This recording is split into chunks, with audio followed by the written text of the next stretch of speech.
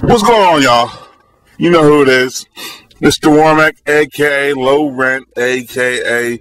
The Ignorant American, a.k.a. The Truth As You Know It, a.k.a. Dirty Business, a.k.a. The Jet Jaguar of YouTube. Get pasta, folks. Hold on, let me get a drink. It's been a busy day today. My Jets are at a 1 o'clock game. We're playing Miami. We're up 7-0. The Bengals, I'm lucky enough to have multiple games on. I'm watching Cincinnati because something told me about St. Louis might just beat them. Well, St. Louis is doing a little rally right now, so I got videos I'm rendering, and I want to do all this stuff. So I'm a pretty busy guy. So let me get a drink of water first.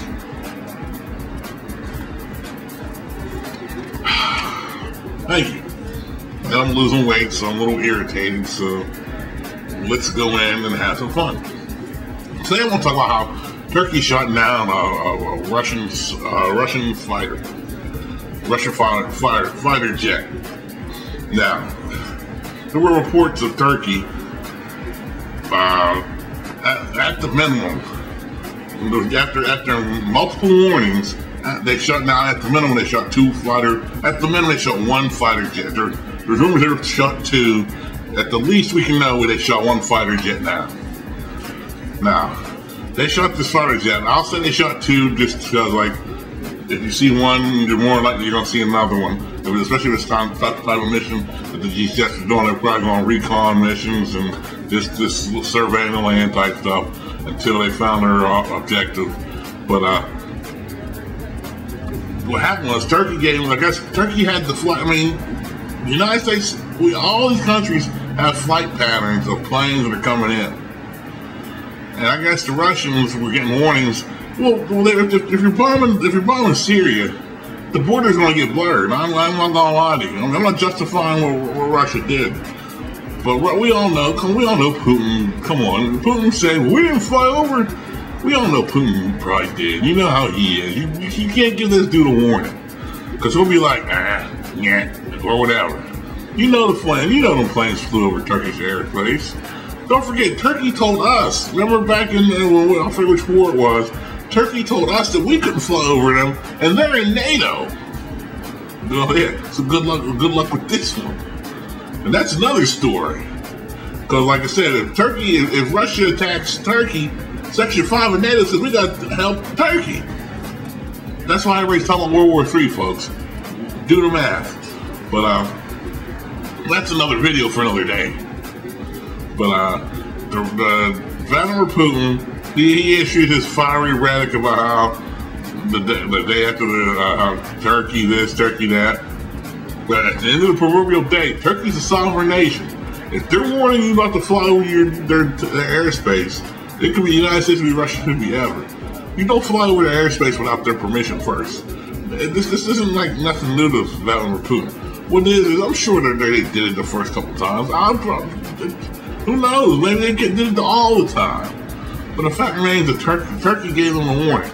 I don't think it's as much as the shooting down as much as the video of it. Then you see, and then what happened was they shot him down. They shot him down, and he saw the rebels. I seen the video of this, and I seen it before a lot of you folks. And the people who know me know I got connects everywhere around the planet. I posted. If you got videos you want me to post, and you're a world person, send them to my email. I'll post my email down there. Send them my email. I'll put them up. I had the bombing of Home City in there. None of these other people had it in there, did they? I have the shooting in Rio when they're in one of these favelas, and I have both. Literally just shooting like it's a video game. Go through my videos. I get this. I get this like news organizations get it. And I get it before news organizations get this. But back to the lecture at hand. Putin issues some fiery rhetoric.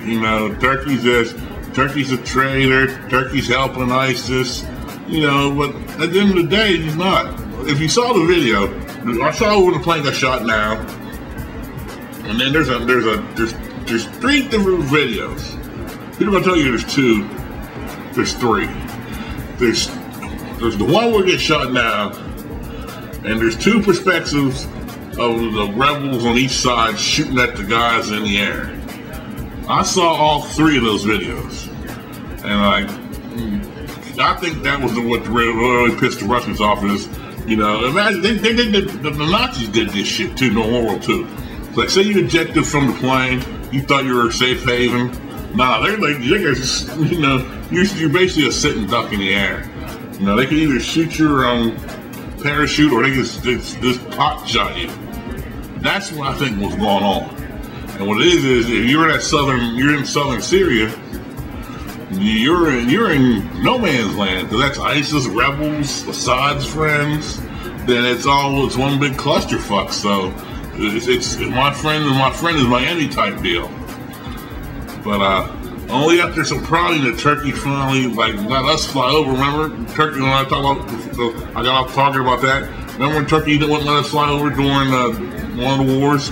We had to literally prod them like, look, fuckers. You know, you're in NATO with us. How's this look? But Turkey has its own problem. Turkey has a problem with their Kurdish. Like I made videos before. If you look at I think it might be on my Kobani one of my feature videos. If you look at my Kobani one, people are wondering how I got that information. I know Syrians, and I know Syrians that look like white people, but the only difference is they speak. When they speak, right off the bat, you know they're foreigners. Like, people don't understand. Like, a lot of military people probably know what I'm talking about. Probably a lot of people who, if you've done off black ops type stuff, or if you worked in that area defending whatever, you know them like from central to the north, those are white folks. They just happen to have Arabic accents, and you would never know. Like I said, there's this dude that I know. I can't say his name. I'm not gonna say his name because the last thing I need is Homeland Security on his ass too. But I can't even say where he works. He went to school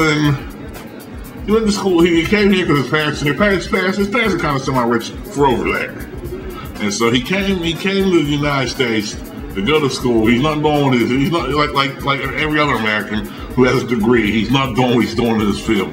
He's a manager somewhere, but he's using his degree and like. He even told me, and a couple other Syrians told me, the only people like Assad is like the rich folks, because they're making out. Well, that's like Putin.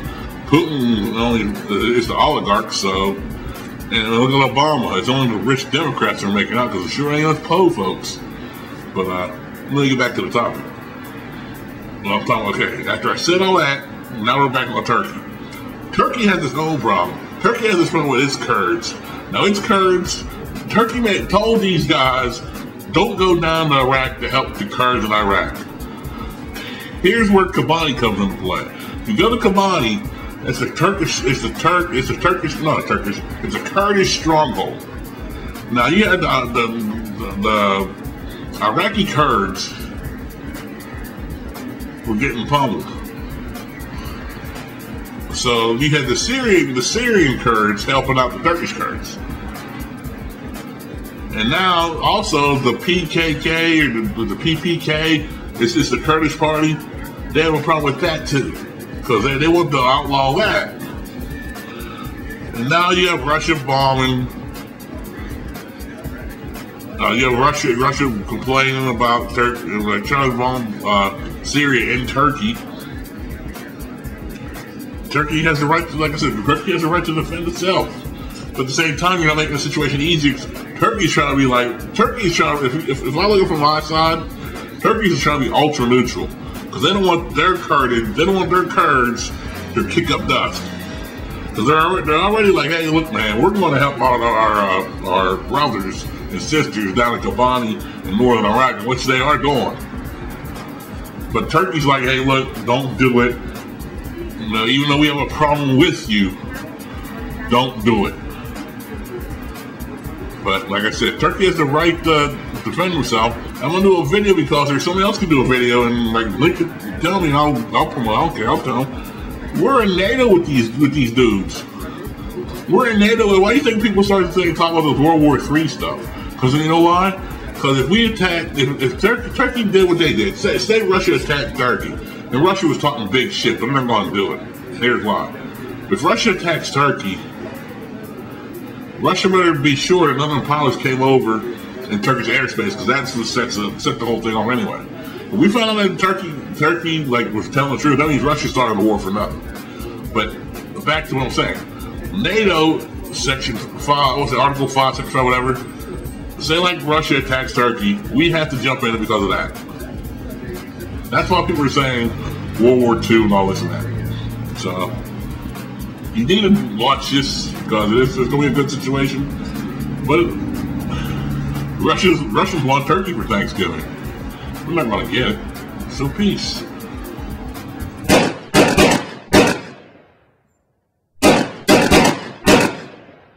Great guy. He told me so himself.